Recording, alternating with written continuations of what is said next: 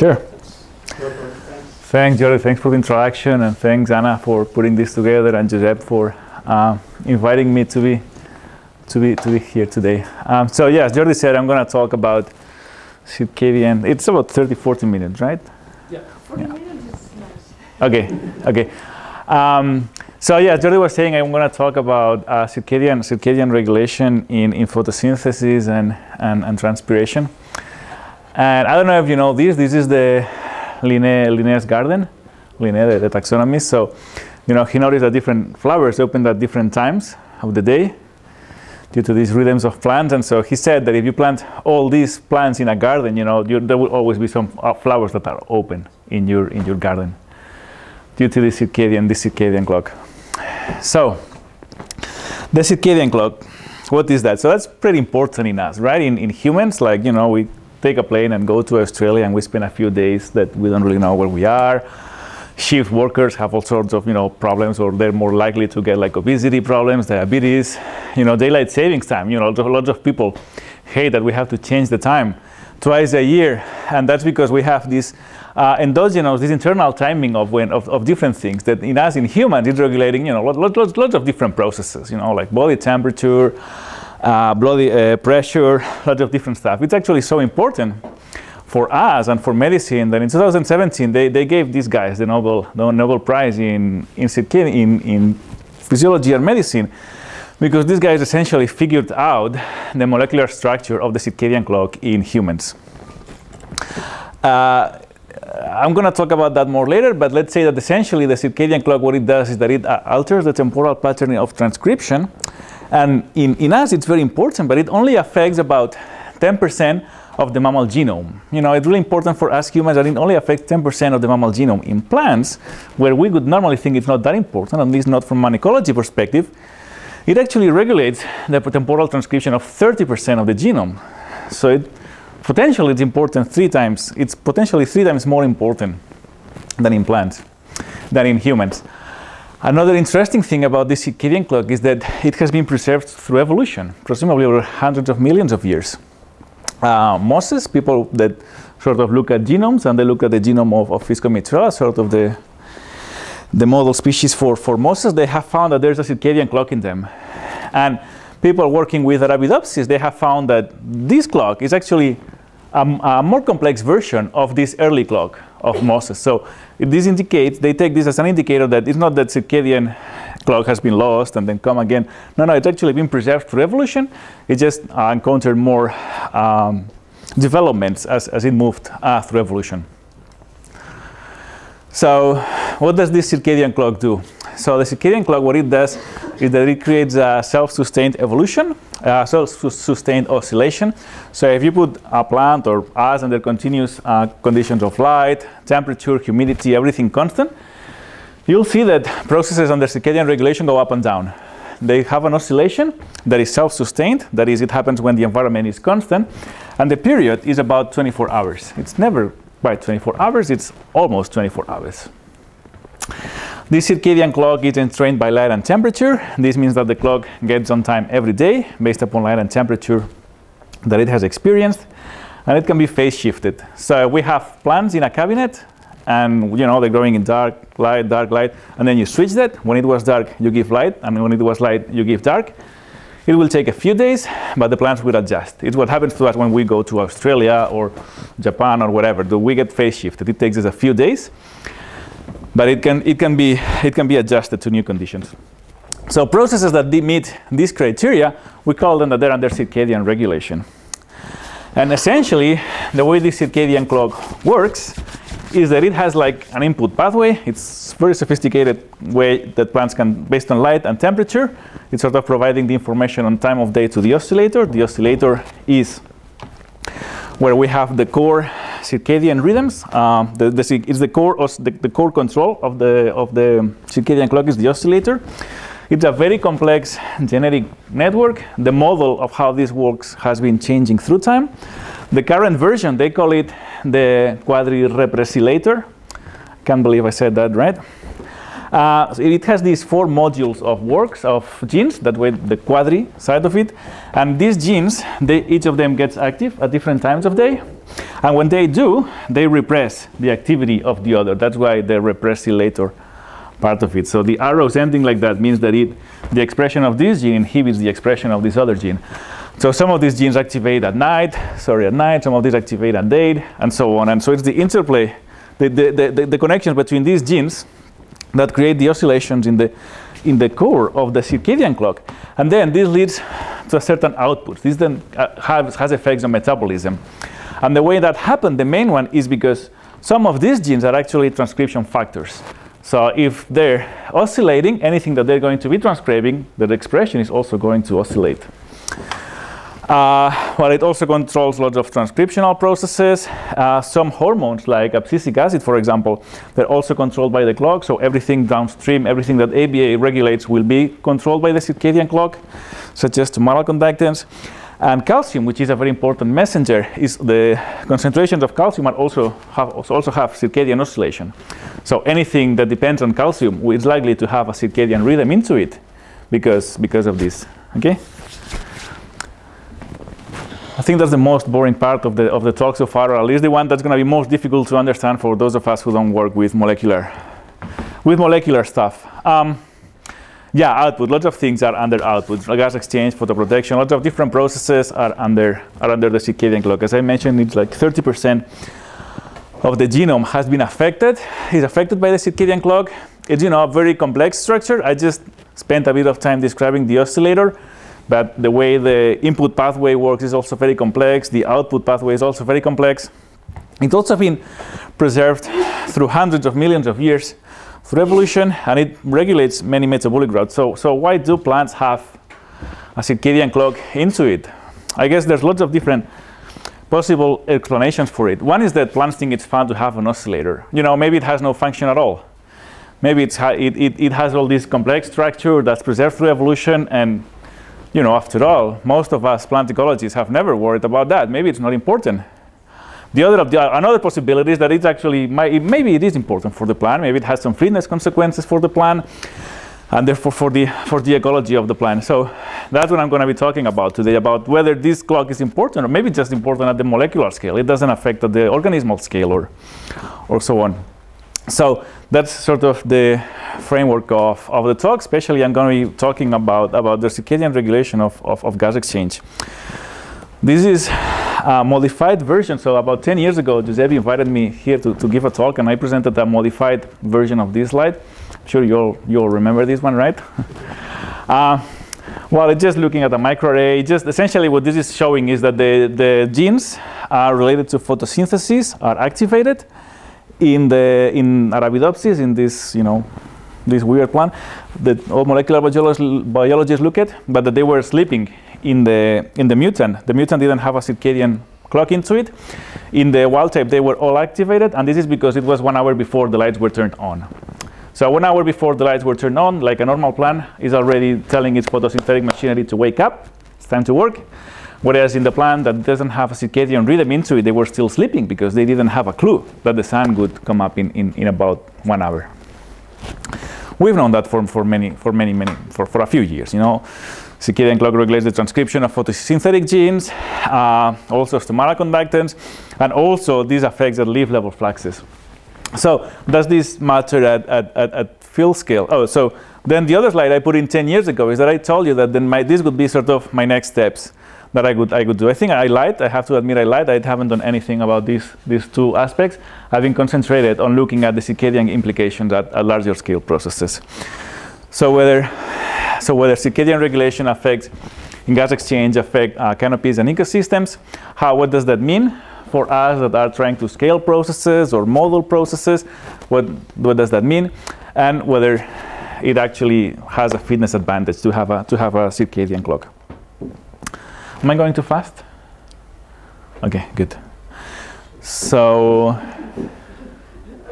a bit, yeah, I have a tendency to go fast. That's why I'm asking. I'll try to slow down, and remind me to slow down because I will forget in 30 seconds from now. Does circadian regulation affect whole canopies or whole ecosystems? So this is an experiment that we did in Montpellier. They have these ecotron, these very nice facilities. So inside of these domes, you have a lysimeter, So we had like 2 meters of soil, and it's sitting on a lysimeter, which is going to be weighing for transpiration. We put half of the chambers, we had cotton, the other half we had beans. That way they were covered because we were doing the experiment in one species at the time. I think here this was with beans and this was cotton. And here we're measuring fluxes real time. So with the lysimeter we can get real time transpiration, and then with the ear gas and the picarros we can also get isotopes. But well, we're getting at this ecosystem scale, or at this macrocosm scale, we're getting data on CO2 and water fluxes. And we were covering it so we couldn't get any external output of light. All the light is controlled by us. We had some lamps. So we could control all the environmental variables, light, and also temperature, relative humidity, and so on. And so this is like the pattern for a normal day. For a normal day at the leaf scale, you have your assimilation going up and down, or down and up, and your conductance going up and down and up. And this is because it's a day we started at noon, and temperature goes down during the night, and then it goes up again. So photosynthesis does what you expect it to do. No photosynthesis during the night, then there's photosynthesis again during the day, and the same with stomatal conductance. Then what we did for the next 48 hours was that we kept the environment constant. This is called free running in circadian terminology. What that means is that temperature is constant, VPD is constant, and light is constant. Everything was lighted, okay? But this thing here means that it would normally have been dark. It would have normally been night. It's the subjective night. This means that it could have normally been day, it could have normally been night. So what happened was that the leaf scale for both species, we observed an oscillation that had a period of more or less 24 hours in stomatal conductance as well as in photosynthesis.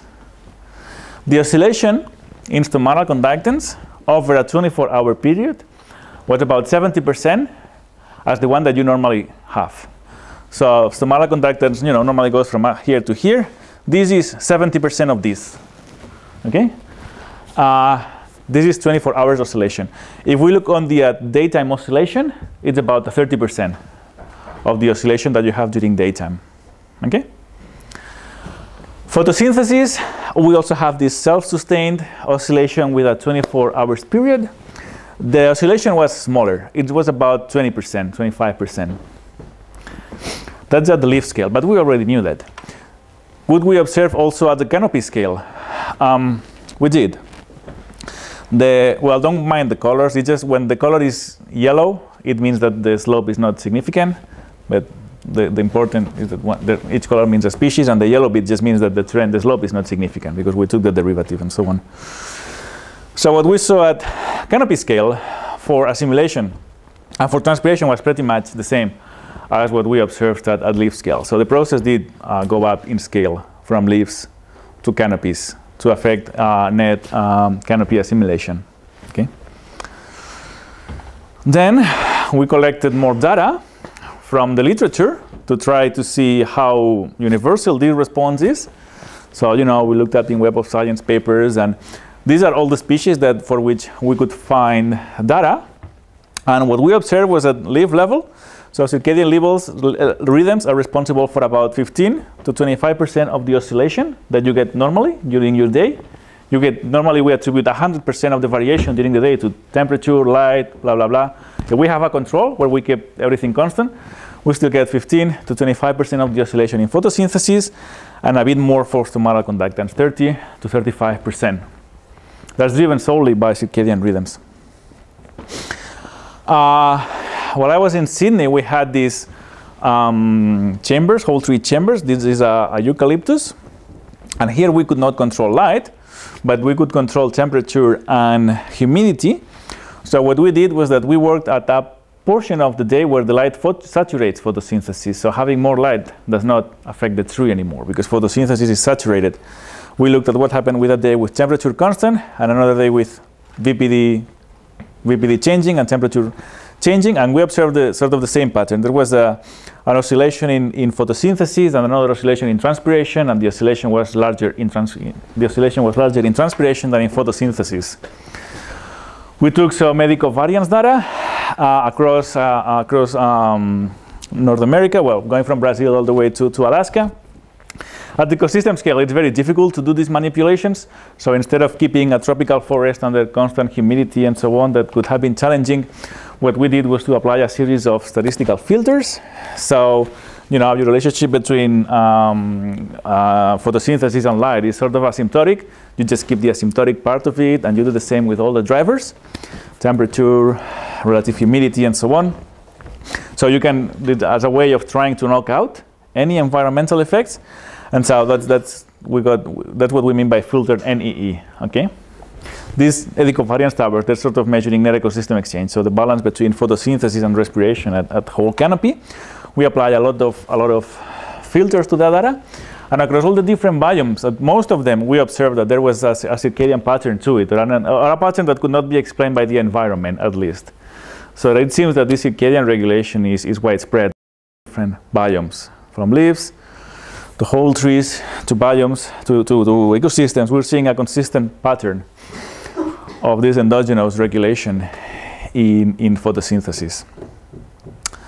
So what? Cool, that's cool, but what does that mean? Does circadian regulation interfere with, you know, the way we're scaling processes, with the way we're currently modeling? So how do we do this scaling stuff? So one of the things that we do is that we have this top-down approach where we measure ecosystem fluxes, and then, like here with an ecovariance tower, we measure ecosystem fluxes, and then we try to scale them down by looking at the correlation of the flux with light, vapor pressure deficit, with their temperature, and so on. And the correlation is going to tell us the effect that light has over photosynthesis, the effect that VPD has over NEE, and so on. We infer the effect of VPD over NEE, we infer it from the correlation between both, and so on. There is a problem. Well, that's the way we do when doing the downscaling. Then when we're doing the upscaling, we're measuring, you know, all sorts of mechanistic curves, and then using the variation in the environment to sort of extrapolate it to the rest of the day. There's a problem with doing this, or at least an assumption, and it's that no process creates temporal variation in fluxes in the absence of variation in the environment. So when we are doing this, here we're assuming that time by itself is not affecting the fluxes, because this VPD, we're only going to have it, you know, probably at 2 p.m. or something like that. We're only going to have this VPD early in the morning or late in the evening. The same applies for light. We're only going to have this light at certain periods. We're only going to have this light at certain periods, and so on. So here, when we're scaling, we're assuming that there is no circadian rhythm to it. There is no process that creates temporal variation in fluxes other than the environment. So is that true? So usually, you're going to do whole ecosystem manipulations. You need an ecotron for that, and you do them at least at macrocosm scale. And so what we did is that we measured, this is like a normal day, where your temperature goes up. It went up. In this case, we made it go up from 15 to 30 degrees. This was under low light, so we had photosynthesis going down. It was, well, low light. It was 500 micromoles, but this is why the fluxes go down, probably. We got a 22% decrease for both species as temperature and VPD went up from 15 to 30 degrees, and from what, like 0.5 to 2 kilopascals. Photosynthesis went down by 22%. We looked if this response was driven by a direct response to the environment alone. So here we ramped up very quickly temperature and vapor pressure deficit. We increased the temperature and the vapor pressure deficit very quickly in 1 or 2 hours. And what we observed was that instead of a 22% decrease, we actually observed a 37% decrease, almost twice as big, which is telling us that there's something else maybe going on. We cannot explain variation in a normal environment. We cannot explain it based upon this response curve, which is the way we normally do. So what's going on?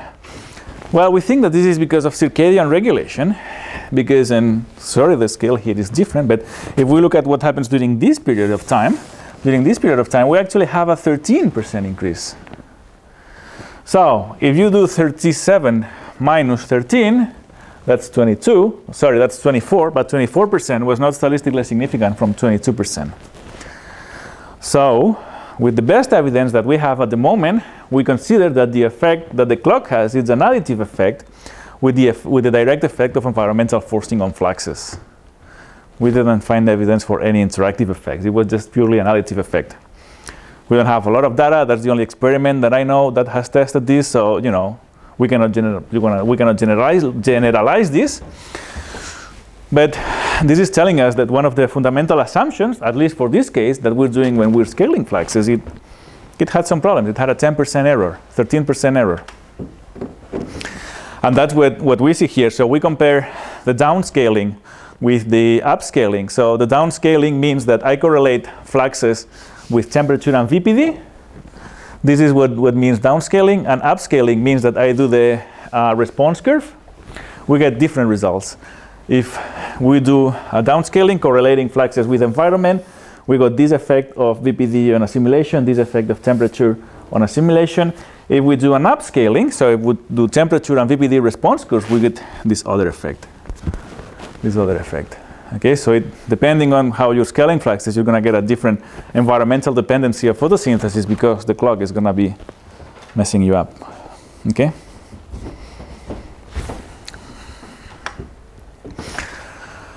So then we did some models. That was only for stomatal conductance. These are different stomatal models. Those of you who are familiar with stomatal models, so this is Medlin, Leoning, or Bolberry. And if you're not familiar with stomatal models, don't worry. Just know that they just vary basically in the way they interpret, they model the environment, the dependency of moisture, the dependence of stomata on moisture and VPD. G0 is a fitting parameter. It's sort of the intercept.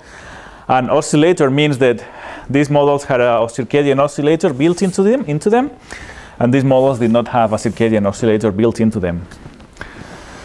So these are the R-square, the Akaike criterion, and so on for all of them. What's important here is what's in bold, and the best models were the ones that were always with a circadian oscillator. So what are each models? Here we used all the data for calibration and all the data for validation. Here we use the data under changing conditions, so the first 24 hours for calibration, and the data under constant conditions, the 48 hours for validation. So when we use this data to calibrate and this data for validate a stomatal model, the best fit includes the circadian oscillator. When we do the opposite, when we use the constant phase to calibrate the stomatal model that we validate upon the changing phase, we also get that the best model is one that includes a circadian oscillator into it, the one that has the highest R-square and lowest Akaike. And the same when we used all the data set for calibration and validation.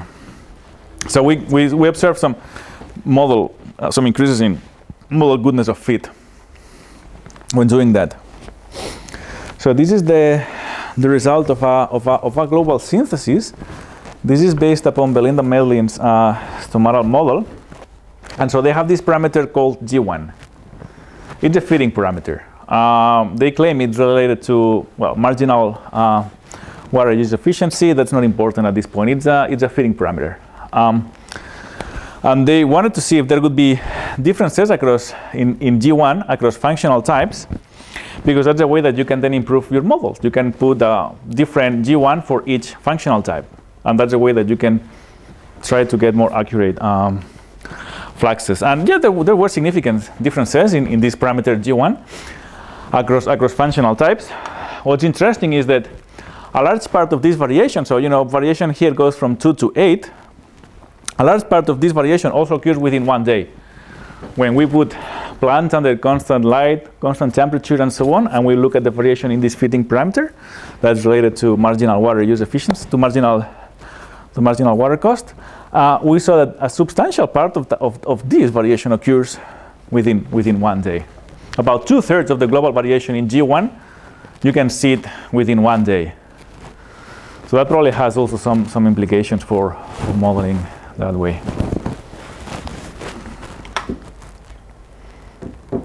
So is it adaptive or not? Why do plants do this? It's difficult to test this. There's lots of talking about it, and it's really difficult to test for this, or at least I find it difficult.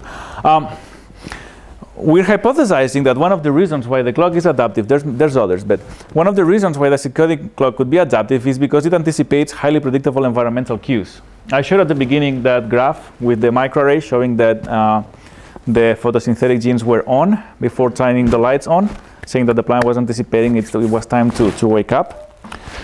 So that could be one of the reasons for this pattern. So one of the processes where you see a strongest circadian regulation is actually in nocturnal stomatal conductance. We have estimated between 30 and 50% of the whole variation in nocturnal stomatal conductance during a night is driven by the circadian clock. And this nocturnal circadian conductance is quite widespread across different functional types. So this is the ratio of nighttime to daytime conductance across different functional groups. So it goes more or less from 20 up to 60, 70%. Hemiparasites vary a lot more, but that's because they lose water like crazy.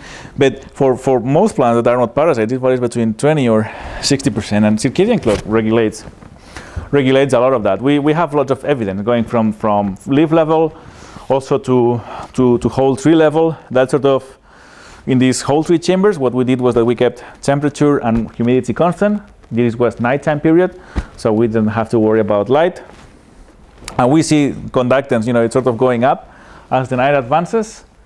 And that was not driven by VPD. Or there are different processes that can explain this initial decline of stomata. It might be driven to stomatal kinetics and so on. But the only mechanism that can explain this increase in stomatal conductance that I'm aware of is sort of circadian regulation. We also measured subflux here in the only subflux data that I ever collected, and we also saw it at the whole tree scale with subflux, that there was an endogenous rise in subflux, probably driven by this endogenous rise in stomatal conductance. And then we looked at variation across different genotypes. So these are 6 different genotypes of eucalyptus. And their conductance also increases from early night to late night. The stomatal conductance also increases in a process that's driven by the clock. And what was interesting was that the clocks, the genotypes that had higher stomatal conductance late at night, they were also the ones that were fast growers. They were growing the fastest. We think, and that's a bit hand wavy, we still don't have it fully worked out, but that could be because higher genotype means that we actually measured these.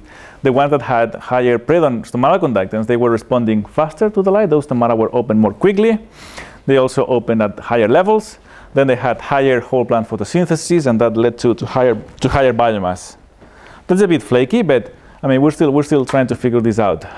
Interestingly, when we did this meta-analysis, we looked at a bunch of data from the literature, and we saw a significant correlation. Sorry, I didn't put the figure, but I mean the legend. But every color is a different functional type. We also see a significant correlation between relative growth rates, and nocturnal stomatal conductance.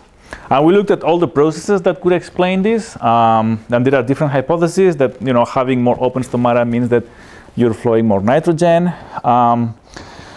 It could also be related to simply having a higher respiratory flux, having more CO2 in your stream. That means that you might run into some oxygenation problems. So that could be why the stomata are opening to release this CO2 buildup.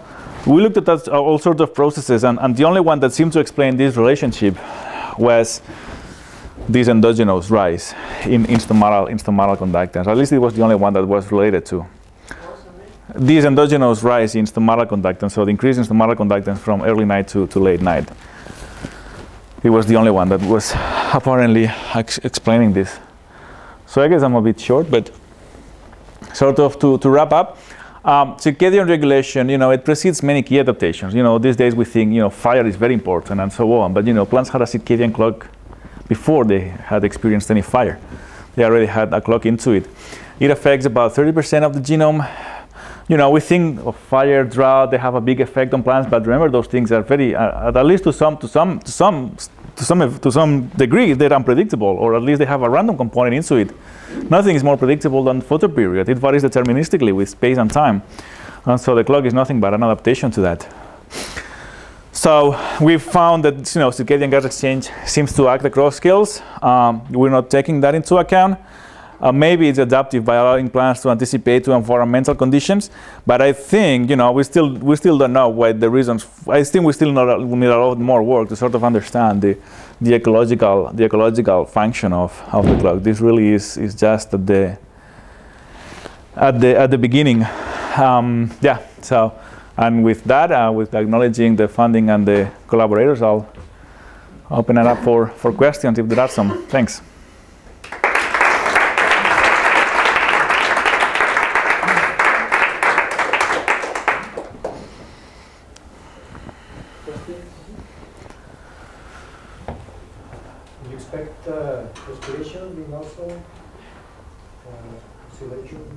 Well, I was not expecting respiration to be under circadian regulation, but we actually did observe in the nighttime fluxes. We also observed it was much stronger in light enhanced dark respiration. Might have something to do with malate cycle. We didn't get to measure that, but there was a fairly significant oscillation in light enhanced dark respiration. But when we kept the thing under constant conditions for a couple of days, it was also oscillating. The respiratory flux was also oscillating, leaf and microcosm. Night respiration for estimating GPPs. Well, there's the Koch effect. There's lots of things about that effect in itself that has problems. The question is whether or not it will scale, whether or not it will scale at that point. And I cannot, at some point for the data that I looked into the Koch effect, and for the data that I work with, it didn't scale up at the ecosystem level. So I don't know if circadian regulation, I would have to do it. It could have a problem, but I don't know if it's going to scale up for that particular process or not. Víctor, yeah. Thanks for your talk. Yeah, and in fact, it's a very interesting topic. We all know that one of the biggest contrasts that living beings can have to deal with is day and night. So you chose a really interesting subject. Thanks. Really interesting. But let me see. There's plenty of questions, and we'll talk later, I guess. But for example, why do you pay such an attention to calcium and not to potassium, for example, when you try to explain the effects? When potassium has a mass charge, that seems even better to become a regulator. Right. That's not me. That was like a review of the literature. I agree with what you're saying. Sort of the introductory part, it was sort of a review of what people say about it. I agree that calcium probably has a big role into it. So I've been more worried about what happens like from the leaf and above, not within the leaf to this point. Well, regarding then your experiment, then the other curious thing is to which extent part of the results is that you have in your experiments when you submit to an abrupt shift in conditions is because they are stages and not gradual ones. When you try to figure out the additional effect of circadian rhythm. So you're talking about this? Yeah. Aren't you afraid that maybe there is something related to? Yeah, I was afraid. So we did this over 2 hours period. It wasn't 5 minutes, it was 2 hours. 2 hours. So yeah, so this is 1 hour and this is the second hour. So we tried to avoid that artifact. And then going, I just stop immediately, but and we will talk later. But the other thing is instead of fixing our attention now to 1 hour, let's go to phenology. You know that we work hard on phenology. So what would you advise us to do in phenological studies based on what you know at the circadian rhythm? Instead of working at the circadian rhythm, we work at the seasonal and annual rhythm. Is there any similarity that you would suggest us to consider? Well, it depends on the phenology of what. I guess if you're talking like leaf flashing and so on.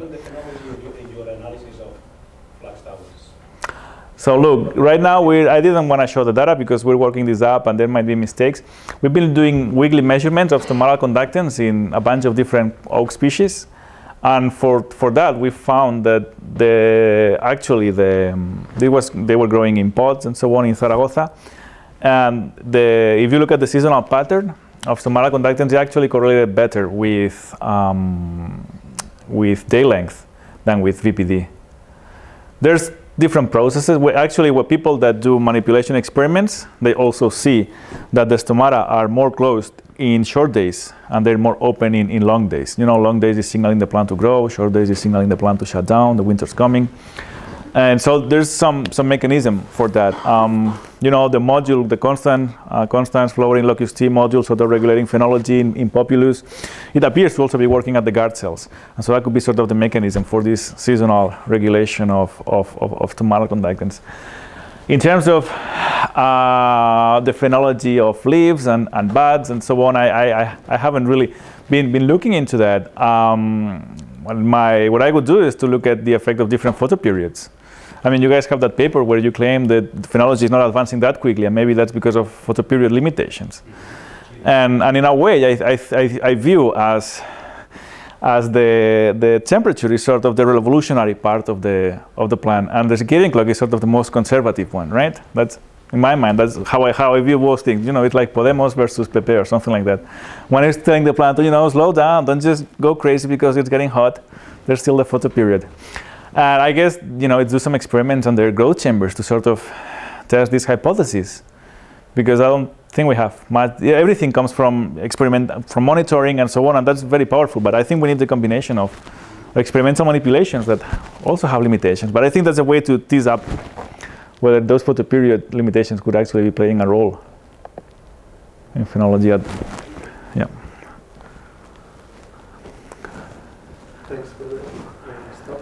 I actually have another question, but since you have this slide here, and it's a follow-up to that question. So, because of course these responses, they have their own specific times and how the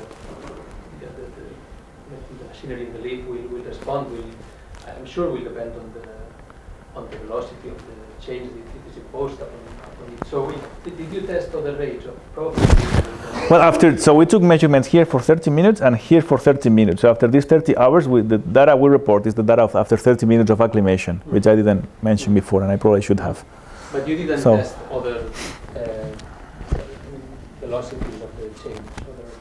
I mean, instead of 2 hours, doing the same change in 30 minutes or in 5 hours, just testing whether the slope of the response. No, we didn't. We were limited because we did more tests. We did some we only had temperature instead of having. Yeah, we kept VPD constant, so we were playing with humidity.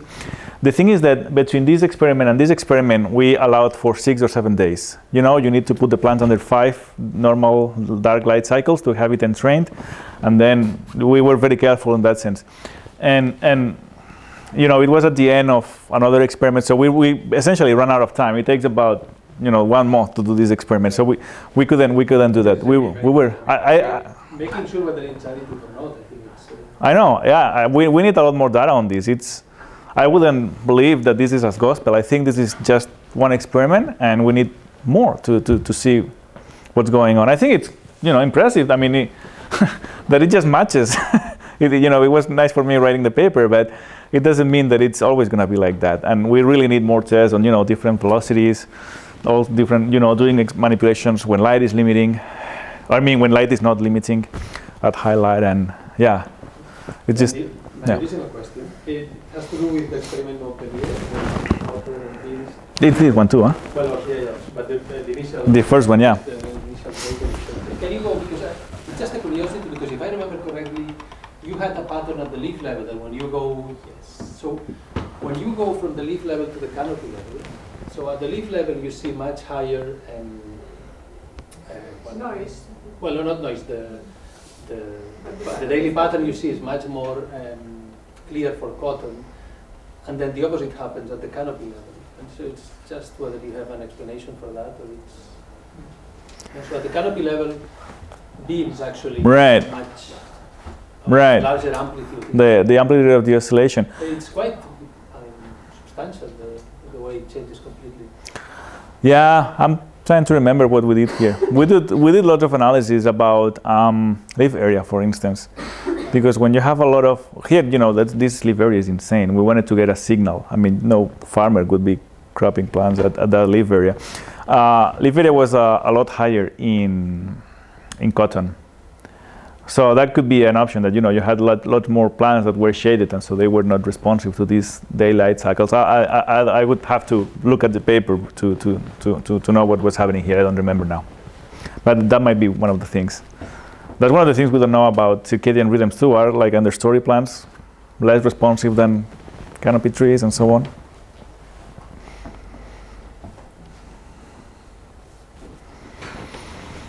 Regarding the validation of the models that you presented. So you were looking at these different stomatal models. Does soil moisture go into these models? Well, here we had the soils were at field capacity all the time. Yeah, but I mean, but no, it doesn't have soil. It doesn't have a dependency on soil moisture. Those models don't depend on that.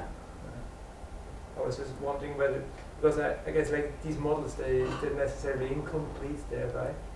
And so I was just a bit suspicious whether what you call the circadian rhythm as a predictor for these for the variations is not just sort of variation that is left unexplained just because the models are incomplete, or that they have a bias that is dependent on the hour of the day, but not just because it's the hour of the day, but because there are a lot of other environmental variables that vary throughout the 24 hours period.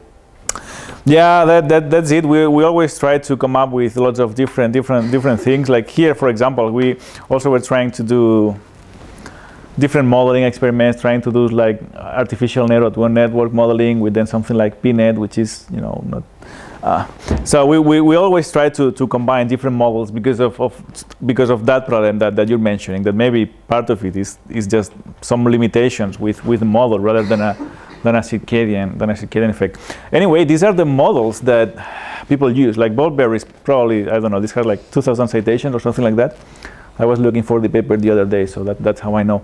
This is like in Earth system models. That's what people would use. So they're fairly widespread. So that's one way that you can diminish uncertainty in these models.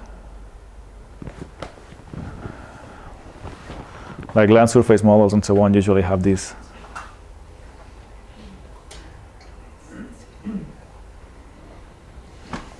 All right, thanks. Good, thank you.